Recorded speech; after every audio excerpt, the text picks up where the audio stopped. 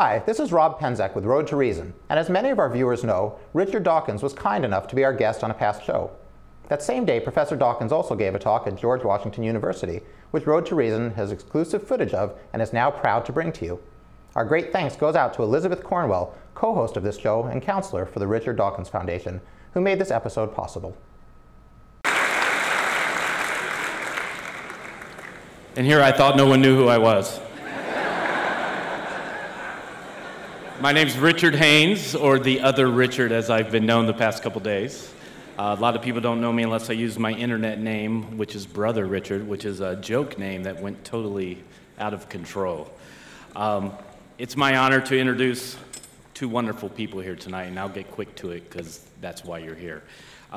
First, very good friend of mine, Jamila Bey.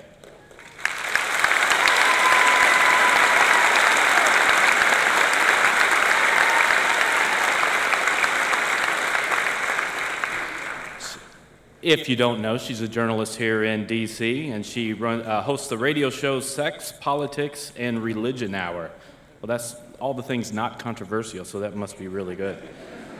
She's also the founding member of the National Science and Technology, did I say that right? National Science and Technology News Service. So she's great, she's a speaker, she's a writer, and like I said, a good friend of mine.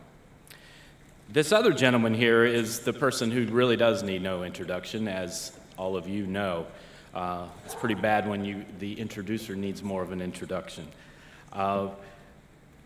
We all know that he worked at Oxford, was a great scientist, has written many great, wonderful books. The Selfish Gene, The Blind Watchmaker, Unveiling the Rainbow, A Devil's Chaplain, all great reads. Those are just a few of them. But even before him becoming an author, he lived a pretty extraordinary life. Growing up in Africa, to be an assistant professor at the University of California, Berkeley, from the years of 1967 to 1969, which is probably a book within itself, I would imagine. One of the things with all these books and the great things that came out, I should let you know a little bit about myself. In the year 2006, I was a preacher at one time, an associate minister in one of the country's first megachurches.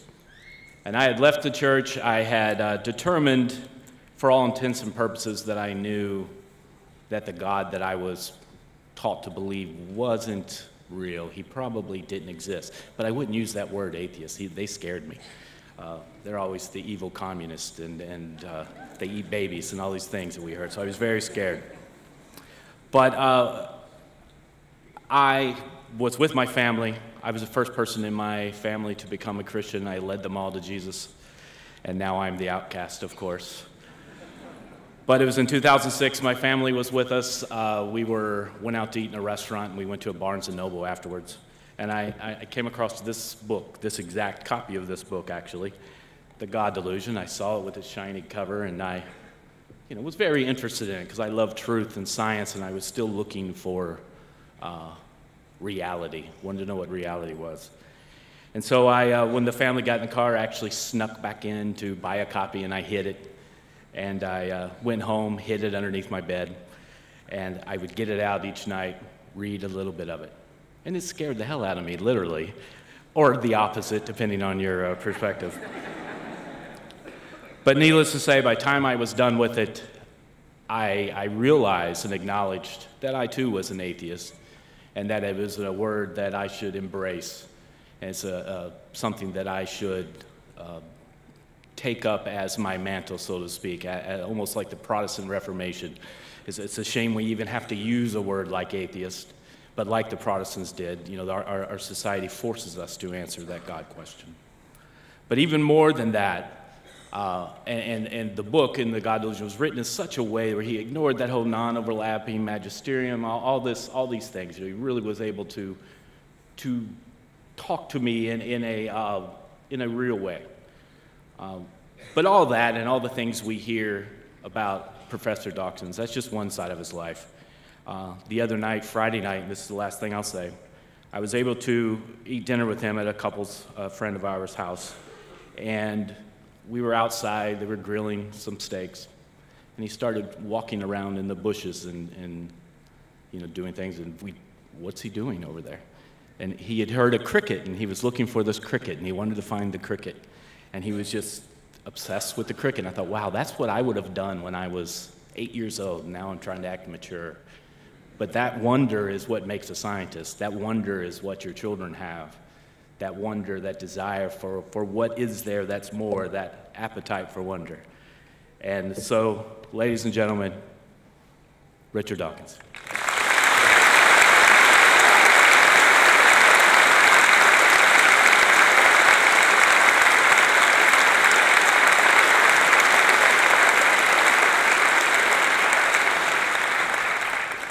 Good evening, one and all, and thank you so much for being here. Dr. Dawkins, that was a perfect segue. It completely took away my first line, the cricket. Yes. Well, I gathered that Brother Richard was telling the story of the cricket last night. And the reason I was so fascinated is that human ears, mammalian ears, can tell the direction the sound is coming from only by comparing the left ear with the right ear. And that's because vertebrate ears are barometers. They detect pressure differences, whereas insect ears are kind of weather vanes. They have little hairs that actually vibrate in the direction of plane of the sound waves that are coming.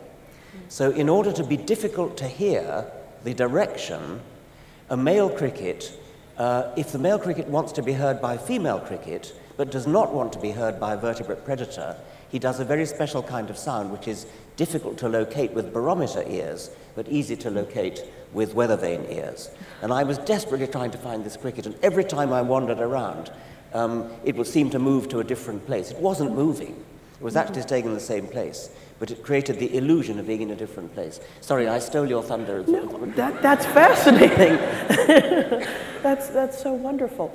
Now, this is a conversation with Dr. Dawkins this evening, but before we get into the back and forth and the questions that I've got, Doctor, would you give us a reading? You want to read a few passages, and we'll begin after that. I'm going to read 3, possibly 4 short passages from the book. The first one is a sort of lighter touch. It's the beginning pages, and it's about my ancestry, where my genes came from, I suppose. Glad to know you, Clint. The friendly passport controller was not to know that British people are sometimes given a family name first, followed by the name their parents wanted them to use. I was always to be Richard, just as my father was always John. Our first name of Clinton was something we forgot about, as our parents had intended. To me, it has been no more than a niggling irritation which I would have been happier without, notwithstanding the serendipitous realization that it gives me the same initials as Charles Robert Darwin. But alas, nobody anticipated the United States Department of Homeland Security. Not content with scanning our shoes and rationing our toothpaste, they decreed that anyone entering America must travel under his first name, exactly as written in his passport. So I had to forego my lifelong identity as Richard and rebrand myself Clinton R. Dawkins when booking tickets to the States, and of course when filling in those important forms, the ones that require you explicitly to deny that you're entering the USA in order to overthrow the Constitution by force of arms. Sole purpose of visit was the British broadcaster Gilbert Harding's response to that. Nowadays, such levity will see you banged up. Clinton Richard Dawkins, then, is the name on my birth certificate and passport, and my father was Clinton John. As it happened, he was not the only C. Dawkins whose name appeared in the Times as the father of a boy born in the Escatine nursing home, Nairobi, in March 1941. The other was the Reverend Cuthbert Dawkins, Anglican missionary, and no relation. My bemused mother received a shower of congratulations from bishops and clerics in England, unknown to her, but kindly calling down God's blessings upon her newborn son. We cannot know whether the misdirected benedictions intended for Cuthbert's son had any improving effect on me, but he became a missionary like his father, and I became a biologist like mine. To this day, my mother jokes that I might be the wrong one. I'm happy to say that more than just my physical resemblance to my father reassures me that I'm not a changeling and was never destined for the church. Clinton first became a Dawkins family name when my great-great-great-great-grandfather, Henry Dawkins, 1765 to 1852, married Augusta, daughter of General Sir Henry Clinton, who, as Commander-in-Chief of British forces from 1778 to 1782, was partly responsible for losing the American War of Independence. The circumstances of the marriage make the commandeering of his name by the Dawkins family seem a bit cheeky. The following extract is from a history of Great Portland Street, where General Clinton lived. In 1788, his daughter eloped from the street in a hackney coach with Mr. Dawkins, who eluded pursuit by posting half a dozen other hackney coaches at the corners of the street leading into Portland Place, with directions to drive off as rapidly as possible, each in a different direction. I wish I could claim this ornament of the family escutcheon as the inspiration for Stephen Leacock's Lord Ronald, who flung himself upon his horse and rode madly off in all directions. I'd also like to think that I inherited some of Henry Dawkins's resourcefulness, not to mention his ardor. This is unlikely, however, as only 1/32nd part of my genome is derived from him. 1/64th part is from General Clinton himself, and I've never shown any military leanings. Tests of the d'Urbervilles and the Hound of the Baskervilles are not the only works of fiction that invoke hereditary throwbacks to distant ancestors, forgetting that the proportion of genes shared is halved with every generation, and therefore dies away exponentially. Henry and Augusta's son, Clinton George Augustus Dawkins, 1808 to 71, was one of the few Dawkinses actually to use the name Clinton. If he inherited any of his father's ardor, he nearly lost it in 1849 during an Austrian bombardment of Venice, where he was the British consul. I have a cannonball in my possession, sitting on a plinth, bearing an inscription on a brass plate. I don't know whose is the authorial voice, and I don't know how reliable it is, but for what it's worth, here is my translation from French, then the language of diplomacy. One night, when he was in bed, a cannonball penetrated the bed covers and passed between his legs, but happily did him no more than superficial damage. This narrow escape of my ancestor's vital parts took place before he was to put them to use. And it is tempting to attribute my own existence to a stroke of ballistic luck. A few inches closer to the fork of Shakespeare's radish and... But actually, my existence and yours and the postman's hangs from a far narrower thread of luck than that. We owe it to the precise timing and placing of everything that ever happened since the universe began. The incident of the cannonball is only a dramatic example of a much more general phenomenon. As I put it before, if the second dinosaur to the left of the tall cycad tree had not happened to sneeze and thereby failed to catch the tiny, shrew-like ancestor of all the mammals, we would none of us be here. We all can regard ourselves as exquisitely improbable. But here, in a triumph of hindsight, we are. C.G.A. Cannonball, Dawkins' son, Clinton, later Sir Clinton Edward Dawkins, 1859 to 1905, was one of many Dawkinses to attend Balliol College, Oxford, as I was later to do. He was there at the right time to be immortalized in the Balliol Rhymes. In the spring term of 1881, 7 undergraduates composed and printed scurrilous rhymes about personalities of the college. Most famous is the verse that celebrates Balliol's great master, Benjamin Jowett, composed by H.C. Beeching, later Dean of Norwich Cathedral. First come I, my name is Jowett. There's no knowledge, but I know it. I am master of this college. What I don't know isn't knowledge. Less witty, but intriguing to me, is the rhyme on Clinton Edward Dawkins. Positivists ever talk in such an epic style as Dawkins. God is naught and man is all. Spell him with a capital. Free thinkers were much less common in Victorian times, and I wish I had met great-great-uncle Clinton. And what should we make of that epic style? I'm now going to read another short passage about my time at boarding school. Moments of acute embarrassment linger in memory and wring an audible groan out of me when I recall them. At Chaffin Grove School, we had a sit-down tea every day where we ate bread and butter. While we were lining up to file into the dining room, the duty master would sometimes read out a list of names supplied by a boy whose birthday it was. The named invitees would drop out of the line and go to a special table set out for birthdays at the end of the dining hall, laden with birthday cake, jellies, and other good things, sent by the loving mother. I understood the principle, and I understood about supplying the duty master with the list of your friends' names. That was very clear. What slipped my attention was the small point that you had to arrange for your mother in advance to send the cake and jelly. On my birthday, perhaps my 9th, I wrote out the list of my friends and gave it to the duty master, who read it aloud.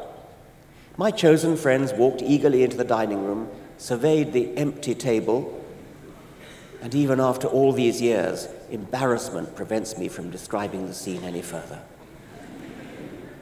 What still baffles me is why it never occurred to me to wonder where the cake was supposed to come from. Perhaps I vaguely thought the school cook would provide it. But even so, shouldn't I have wondered how the cook was supposed to know it was my birthday? Perhaps I thought it materialized by supernatural magic, like sixpenny bits when you put a tooth under your pillow. I was an exceptionally untidy and disorganized little boy in my early years at Chaffin Grove School. My first school reports dwelt insistently on the theme of ink. Headmaster's report. He has produced some good work and well deserves his prize. A very inky little boy at present, which is apt to spoil his work. Mathematics. He works very well, but I'm not always able to read his work. He must learn that ink is for writing, not washing purposes. Latin. He has made steady progress, but unfortunately, when using ink, his written work becomes very untidy. Miss Benson, my elderly French teacher, somehow managed to omit the ink leitmotif, but even her report had a sting in the tail. French. Plenty of ability, a good pronunciation, and a wonderful facility in escaping work. Ink. Well, what do you expect if you equip every desk with an open inkwell and give the children dip pens that might have been designed to flick ink all over the room? I now want to turn to a more serious passage, and we need the slide if we could. Thank you, yes. My supervisor at Oxford when I did my doctoral research was the great Nico Tinbergen, who later went on to win a Nobel Prize. But actually, my closer mentor was his deputy, Dr. Michael Cullen, and I want to read this tribute to him, which I actually composed as a eulogy for him in his memorial service. He did not publish many papers himself, yet he worked prodigiously hard, both in teaching and research. He was probably the most sought-after tutor in the entire zoology department. The rest of his time, he was always in a hurry and worked a hugely long day, was devoted to research. But seldom his own research. Everybody who knew him has the same story to tell. All the obituaries told it in revealingly similar terms. You would have a problem with your research. You knew exactly where to go for help, and there he would be for you. I see the scene as yesterday. The lunchtime conversation in the crowded little kitchen. The wiry, boyish figure in the red sweater, slightly hunched like a spring wound up with intense intellectual energy, sometimes rocking back and forth with concentration. The deeply intelligent eyes understanding what you meant even before the words came out. The back of the envelope to aid explanation. The occasional skeptical, quizzical tilt of the eyebrows under the untidy hair. Then he would have to rush off. He always rushed everywhere, perhaps for a tutorial, and he would seize his biscuit tin by its wire handles and disappear. But next morning, the answer to your problem would arrive in Mike's small, distinctive handwriting. 2 pages, often some algebra, diagrams, a key reference to the literature, sometimes an apt verse of his own composition, or a fragment of Latin or classical Greek. Always encouragement. We were grateful, but not grateful enough. If we'd thought about it, we would have realized he must have been working on that mathematical model of my research all evening. And it isn't only me for whom he does this. Everybody in the group gets the same treatment, and not just his own students. I was officially Nico Tinbergen's student, not Mike's. Mike took me on without payment and without official recognition when my research became more mathematical than Nico could handle. When the time came for me to write my thesis, it was Mike Cullen who read it, criticized it, helped me polish every line, and all this while he was doing the same thing for his own official students. When, we all should have wondered, does he get time for ordinary family life? When does he get time for his own research? No wonder he so seldom published anything. No wonder he never wrote his long-awaited book on animal communication. In truth, he should have been joint author of just about every one of the hundreds of papers that came out of that group during that golden period. In fact, his name appears on virtually none of them, except in the acknowledgements section. The worldly success of scientists is judged for promotion or honors by their published papers. Mike did not rate highly on this index. But if he had consented to add his name to his students' publications as readily as modern supervisors insist on putting their names on papers to which they contribute much less, Mike would have been a conventionally successful scientist, lauded with conventional honors. As it is, he was a brilliantly successful scientist in a far deeper and truer sense. And I think we know which kind of scientist we really admire. Oxford sadly lost him to Australia. Years later, in Melbourne, at a party for me as a visiting lecturer, I was standing, probably rather stiffly, with a drink in my hand. Suddenly, a familiar figure shot into the room in a hurry as ever. The rest of us were in suits, but not this familiar figure. The years vanished away. Everything was the same. Though he must have been well into his 60s, he still seemed to be in his 30s, the glow of boyish enthusiasm, even the red sweater. Next day, he drove me to the coast to see his beloved penguins, stopping on the way to look at giant Australian earthworms, many feet long. We tired the sun with talking, not, I think, about old times and old friends, and certainly not about ambition, grant-getting, and papers in Nature, but about new science and new ideas. It was a perfect day, the last day I saw him. We may know other scientists as intelligent as Mike Cullen, though not many. We may know other scientists who were as generous in support, though vanishingly few. But I declare we have known nobody who had so much to give, combined with so much generosity in giving it.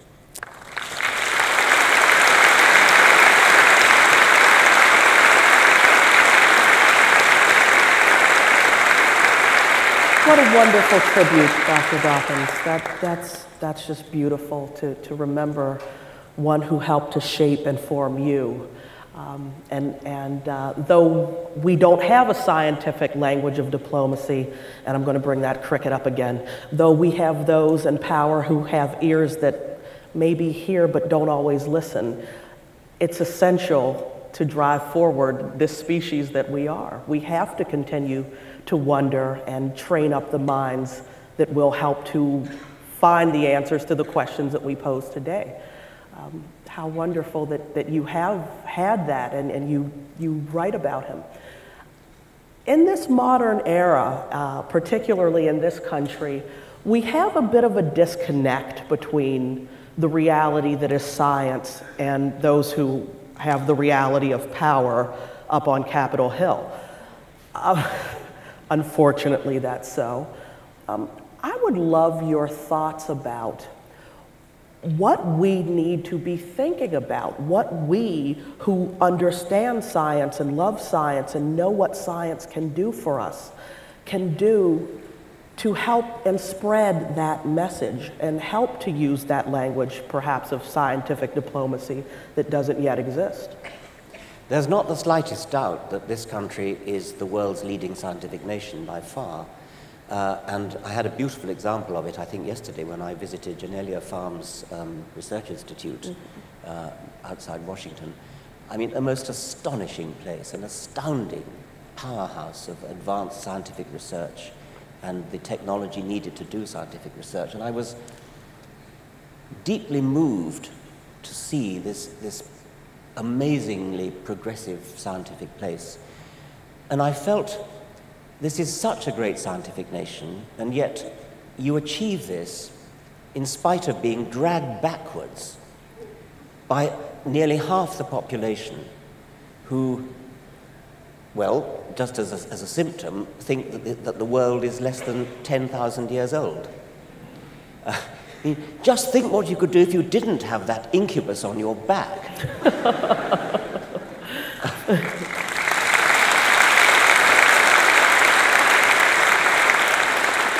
So one thing we can do, I suppose, is to try to educate this benighted near majority, 44%, I think it is at the moment, who think that the world is less than 10,000 years old. We can attempt to educate them, and a lot is being done, but I suppose more could be done. But I think also we can make science exciting. Of course, it is exciting. I mean, I think there are two main approaches to the selling of science to a public audience.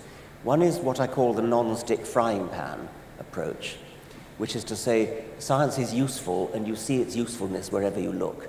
The non-stick frying pan is a byproduct of the science that went into the space race. That's not my way.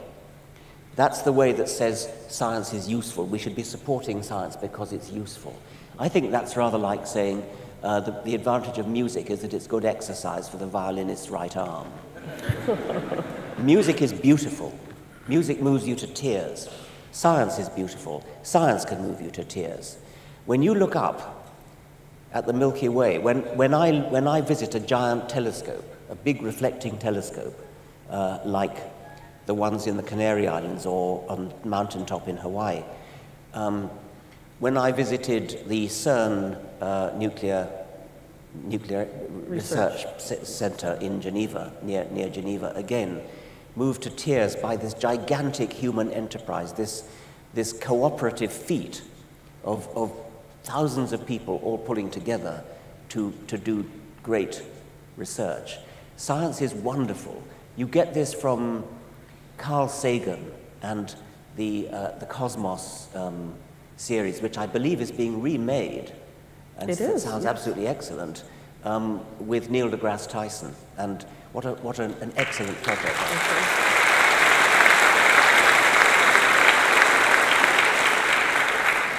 I think that sort of science, and on the biological side, things like David Attenborough's natural history programs, which make science seem wonderful. It's useful as well, of course it is useful, but that's not the point of it. The point of it is that it's wonderful.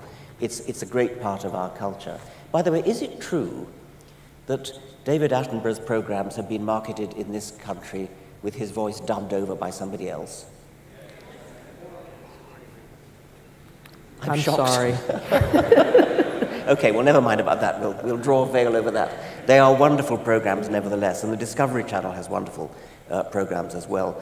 So I think the wonder of science, I would call my book An Appetite for Wonder, the wonder of science, not just the spectacle that these great television and films can show you, but also the reflection that evolution by natural selection has taken atoms which just bumble around in following the laws of physics, has taken them and channeled them in this remarkably sophisticated way, I think that's the word for it.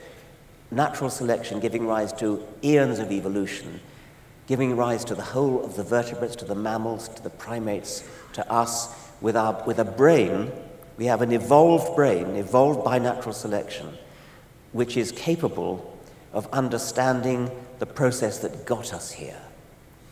Now, isn't that a thrilling thought? That we are nothing but physics, we're nothing but atoms bumping against each other. And yet, this process of Darwinian natural selection has channeled these physical processes to make a brain which is capable, over many centuries actually of historical development of science, is capable of understanding and reconstructing the process that's given rise to the universe, that's given rise to life, that's given rise to us. How could anybody not want to spend their life studying that? I don't know. That's a fascinating way to put it. Yet, here in the US, that's exactly what we're up against. All of our innovation, all of our development, the fact that we give to our teenagers in their pockets more powerful computers than sent men and women to the moon, it's fascinating. We have to have these conversations. But while I have you here to have this one, when we consider that right now in Kansas, in a lot of places around the country, but there's a lawsuit in Kansas against the school board and a number of other named entities to actively ensure that that very story, the story of evolved human existence, is kept out of the schools, is kept away from the children.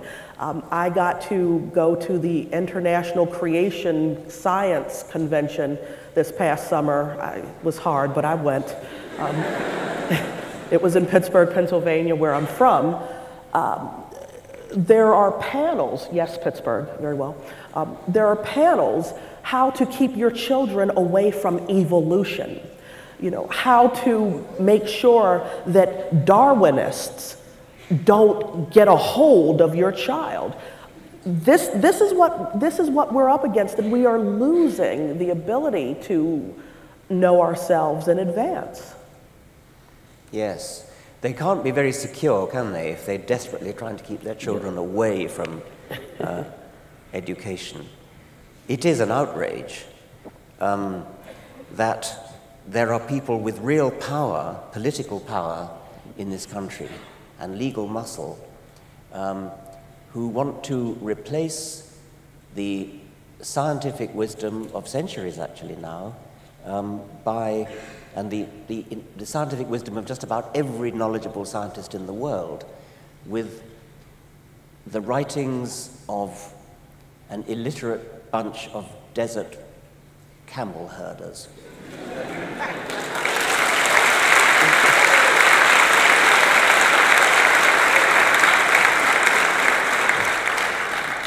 The title of your book, of course, is An Appetite for Wonder, The Making of a Scientist. And there was a time here in the US where we focused on that. Predates me just a little, but you know, when we were in the space race, when Americans were told by their president, we will see a man on the moon, we will advance this nation and the knowledge therein. And it was a priority of every American to take part. We saw wonderful things happen. Now, I too am very excited about the upcoming Cosmos. It'll be put on by, again, you mentioned Neil deGrasse Tyson. The producer of that is Seth MacFarlane, who is best known as an animator and comedian. You know, but he's doing the good work. What needs to happen so that we can continue this work? We need another scientific renaissance in this country, in the world, and I wonder how we might make that happen. I am old enough to remember Sputnik and the consequent revival, awakening of American worry about science and the consequent renaissance that you described. Like most of the world, I suppose, I was watching on television when Neil Armstrong stepped onto the moon. And I was privileged to meet Neil Armstrong shortly before he died, and what a wonderful man he was. You're telling me that spirit has died away since then. I mean, I don't live here, so I did live there then. I was living in America at the time. Well, the major political will, the President Kennedy put that out as a major initiative. There weren't school boards fighting at every turn to dumb down the curriculum. We look to the great state of Louisiana, where the governor is suing the attorney general of this country about vouchers for religious schools, which we know is about science education. There is a concerted effort today to undermine the values that will promote science and promote the development of greater learning in this country. So that individual families, of course, are always going to love science. And here in Washington, where we have the greatest, I would argue, my friend, the greatest museums in the world, we can, have a drink and debate that a bit. But there is a political will today that has never existed before to dumb down and to eliminate the funding for the development. And we certainly are not developing in this country the scientific minds that are already here. And that's worrisome, particularly to one such as myself, who has a small child, every small child's a scientist. Let me ask whether there are two things going on here. I suspect that there's one thing is the special case of evolution, because that is thought to specifically contradict the book of Genesis. But the other thing might be a fear of intellectualism generally. And I think you see it when people vote for a candidate who is more or less being sold on being stupid. I mean, I think of the, what would it have been, 2006 election, was there 2000? 2008 was a presidential election. 2008 presidential election. Was that when... Obama's first term. No, I'm thinking of the one between Kerry and Bush. Okay, that was 2004. Where quite clearly, Kerry was just thought to be too clever. And they had debates together, and I watched the debates together, and clearly one man was intelligent and fit to be president, and the other was an idiot.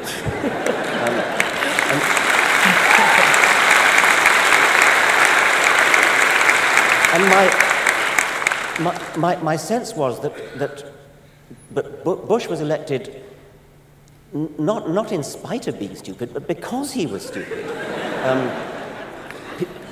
Is it possible that people want to elect a president who's the kind of person who's like me? I want to have a beer with him. Have a beer with him. That great populism that has long permeated And it's an astonishing thing when you think about, I mean, the point's been made many times, but when you board an airliner, you want the best pilot you can get. You don't want somebody like me. When you're going to have an operation, you want the best surgeon you can get. You don't want somebody like me. But when it comes to the most important job in the world, President of the United States, you don't want somebody who's qualified to do it. Touché. Is it possible that that's the second thing that's going on in the dumbing down that you're talking about? There is absolutely a strong streak of anti-intellectualism that's gone through this country, and I do believe that there is quite a bit of that at play. But you do hit the nail on the head when you say that evolution, or as it's called, Evolution. Evil, E-V-I-L-lution, yes. Yeah, there are many posters that I have pictures of at that convention. The English pronunciation is rather unfortunate. Yeah. But the funny, it's not funny, the sad thing is that I do believe you're right.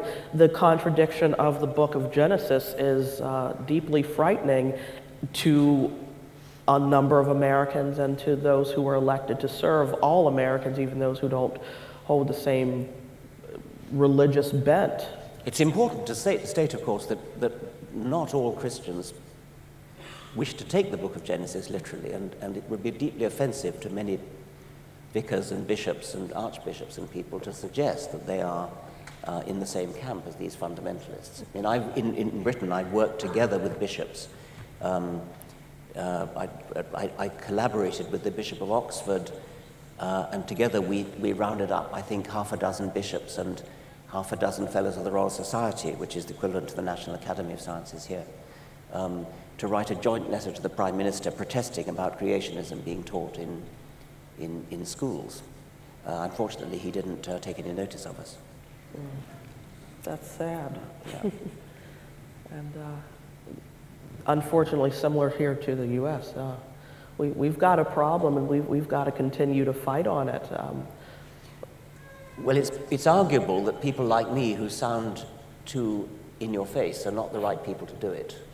Some people have suggested that it's better to be more seductive than I am, and less in your face. Mm-hmm. I get called aggressive about that all the time. Yeah. Well, I think maybe there's a room for both ways. And, well, the world does need its diplomats. Yeah. So scientific diplomacy, we need a language, Yes. we need people to go forth and be ambassadors. This is a much more diplomatic book. It's Yeah. much more That's exactly the much more point. gentle book. My friend, you keep taking my lines. I'm so sorry. Dr. Dawkins, your book, however, is not the firebrand style. It is far more diplomatic. You read my notes, didn't you? Yeah. This is a wonderful way of putting forth that argument and your own story. Thank you. I would love it if you would talk just a little bit about the moment where you realized that you had no other choice but to be a scientist, that for you personally, when you knew that, I'm going to give a little bit to the religious here, you were called to science. Yeah. I was called to science rather disgracefully late, actually. It didn't come to me in childhood. I kind of drifted into the scientific stream at school, pretty much just following my father, who was a real naturalist. And so when it came time for me to apply to go to university, I naturally applied to read biological science. I actually applied to read biochemistry, and they turned me down to read biochemistry, I think because the tutor who interviewed me was a biochemist who would have had to have taught me himself. But he did admit me to read zoology, and that was the best thing that happened to me so far, because it was ideally suited to me, and it was really at Oxford, really at university, in my second year at university, that I received the call to science. And it was because, at least in zoology at Oxford, you were encouraged not to learn textbook facts. We didn't really have textbooks. You were encouraged to go into the library with a reading list of original research papers and follow up the latest research literature on a particular, probably rather narrow subject. You've only got a week to do it in. So during that 1 week, you read up this particular subject, and by the end of the week, you wrote your essay on the subject. And you were, by then, a world authority on that subject, because nobody else had read it up so recently, or not many people had anyway. You certainly, if you were any good, you certainly knew more about it than your tutor, because he hadn't read it up so recently. And that was a wonderful experience for a 19-year-old. And I think it was really that fired me up with science, and also the fact that the essays I was required to write were very much not regurgitating facts. They were often controversial subjects. You had to make a decision, you had to make a choice between different points of view. So you had to read up the latest literature, professional scientists who thought X and professional scientists who thought the opposite of X, and come to a decision yourself. So I got used to the idea of controversy. I got used to the idea of weighing up evidence on both sides. And I think there is something wonderful about requiring a very young student to do that. And so it really wasn't until my second year at Oxford that I got what you call the call. And what did you want to know? Or was it just the love of learning and the ability to produce trials on your own that made you want to continue? I think I was intrigued by the sort of deep questions of existence, which I referred to before. You know, what's life all about? Where does it come from? Why are we here? How did it all start? That kind of thing. Your countryman, the late great Christopher Hitchens, often referred to religion as man's first attempt to know, man's first attempt at philosophy and biology and whatnot. And you are a rather outspoken critic of what religion can do to the minds of young children. And labeling them as a particular sect or another is not something that you are fond of at all. I wonder if you would talk a little bit about how we can, understanding that frankly in this world we are outnumbered. More people believe that it's fine to train up a child in religion than not, but understanding that, how do we help such children to embrace the fact that they are little scientists who want to know and want to wonder, despite it being actually told of them, you shouldn't think that way? Yes. I'd make a distinction between indoctrinating children, which is bad enough, and labeling them, which is worse. And you mentioned labeling. It's a particular bee in my bonnet, which maybe I'm getting a bit of a bore about, but I do think it's wicked to call a 4-year-old child a Catholic child or a Muslim child. These children are too young to know what they think about the cosmos and about the human condition and about morality. They are not Catholic children or Muslim children. They are children of Catholic parents, children of Muslim parents. And people immediately get the...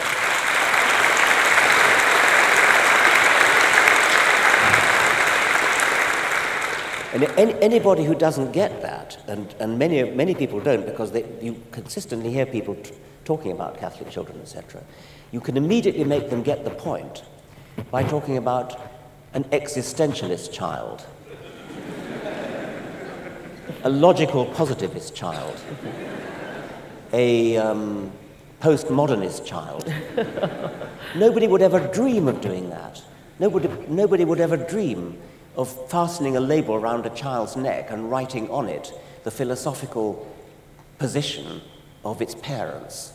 And yet most people have not the slightest hesitation in doing that with religion. And the consequence of that is that religion goes on and on and on and on, because we all assume, and it actually turns out unfortunately to be true, that children do turn out to have the same religion as their parents. With honorable exceptions, most children do. That's why if you're born in Afghanistan, the chances are very high you'll be Muslim.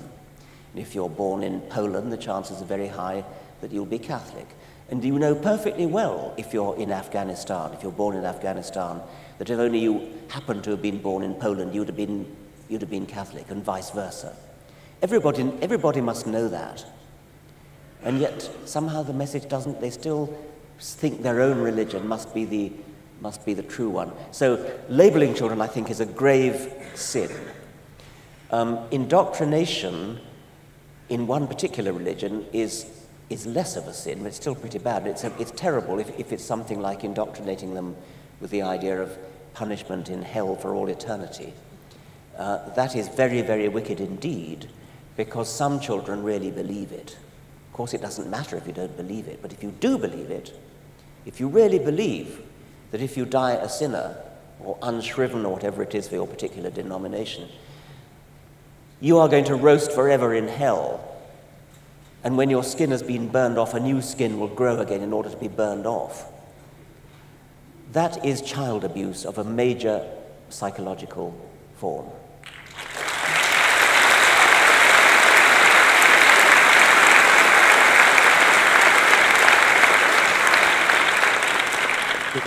Any kind of indoctrination in the form of you are a Catholic child, therefore you believe this, you are a Muslim child, therefore you believe that, is wrong.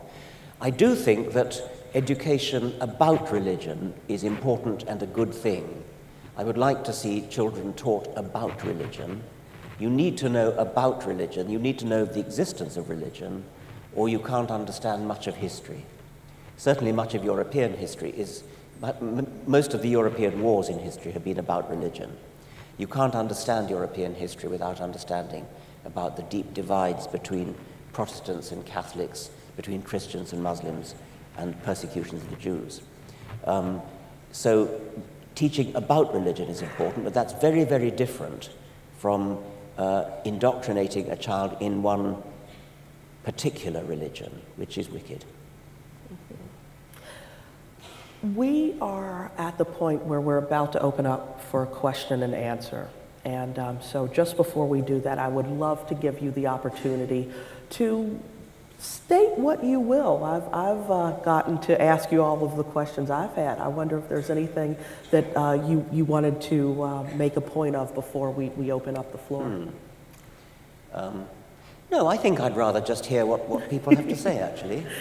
Very well. I'll say lots of things in reply to them. Lovely. So Richard Haynes will come up and moderate the questions. There are microphones. I'm being Can we have the house lights up? Would that be possible? Well, I'll just take the opportunity to remind folks that questions are turn down these lights a little bit that so we can see. end in a who, what, when, where, why, how. So please keep them short. We do have a number of people who would like There's to 3 ask. microphones. There should be someone standing by each one. Make your questions short. We don't need statements. If you make statements, we will cut you off. People came to hear these 2. So we'll start here in the middle. In one of your TED Talks, you made the valid and equally horrifying statement that the highest position in the world is barred to those who are simultaneously truthful and intelligent, meaning those that want to be president have to either be religious or not be and lie about it. How can we help politicians to come out of the closet as atheists? There are, is it 535 members of the US Congress? Yes. 535 indeed, yes. 535, you're right. 535. And every single one of them is a religious believer. Is that credible? Of course it's not credible. How could it be? These people, many of them are actually quite educated.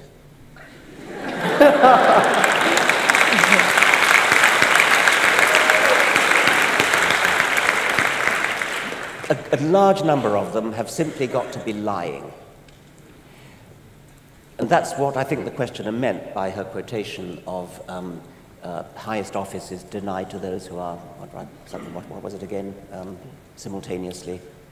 Intelligent yes. Honest and intelligent. Yeah, that's right. Because if they are intelligent and honest, they would say, I'm not a religious believer.